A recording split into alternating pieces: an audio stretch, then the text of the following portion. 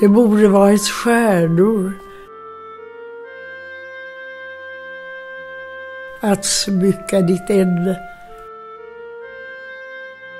som länkar och spänne och stråldiadem om ditt hår.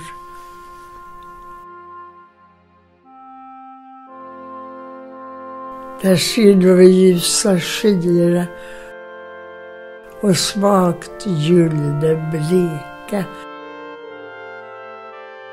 Små strimmor såg oss leka, likt strimmor, det med ett norrsken i kvällsrymdens sår.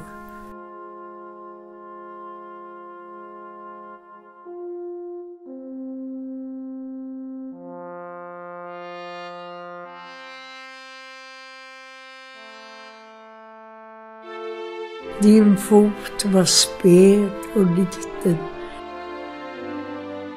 Din vrist var fin och spänslig.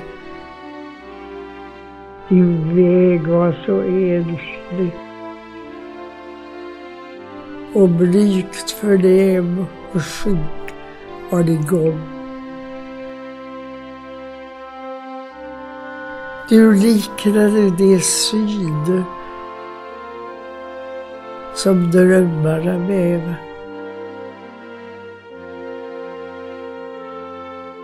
Det lysa och sväva. Och stjärnor det bära om åren till sport.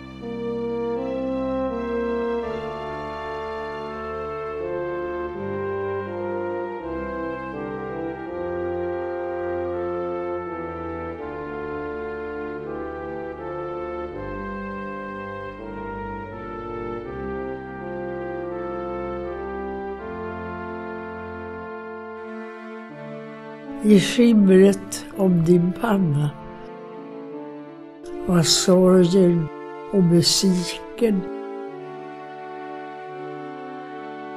men frusen besviken av toner din visa på läpparna låg. Din växt var full av graser, men aldrig fick den följa sitt väsen att bölja med frigjort behag i vanlig nivå.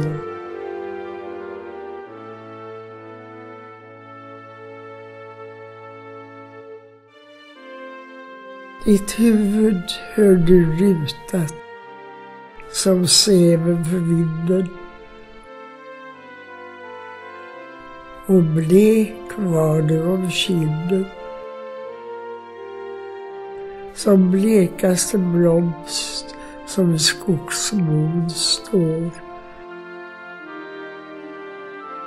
men mörka som en kvällshimmel ögonen såg mot länder som låg och för fjärran och skumt för en blick som vår.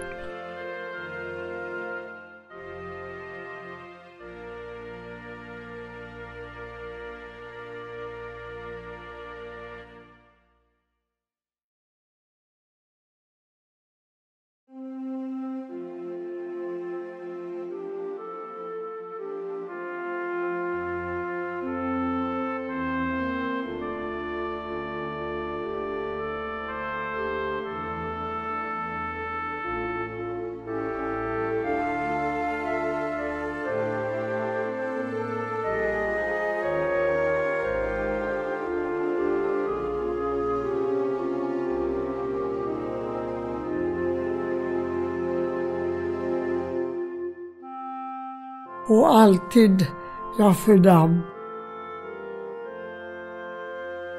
det förpinade ljuset. Det slocknade suset av gudom som dör i din blick, i din röst. Du var mig som en sångbö som blott vågar viska, för sjuk bland det friska, för vek bland det starka med vitt välvt bröst.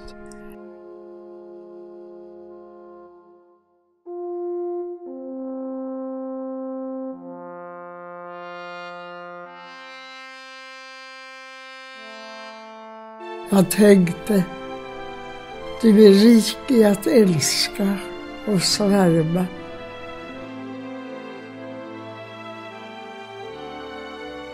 Att fostra och värma. All skönhet, all kärlek, allt ljus i din själ. Vad båtar dig till rikedom, till skam skall det vändas.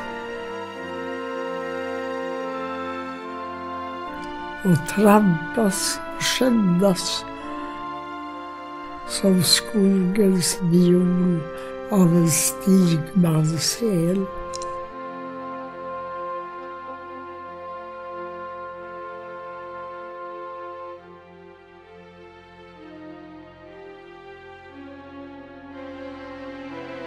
I träldom och förnedring.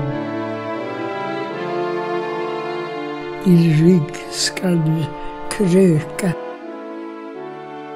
Som slav och som sköka. En gång för din kärleks och vekhets skull. Ty det som drömmer vackrast och det som blickar mildast, brutalast och vildast,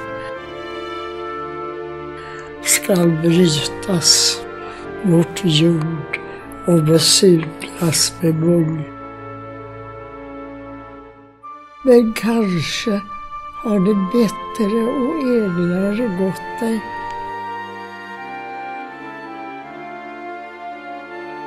När människorna försmått dig. Kan hända ha Peris beskyddat din gång.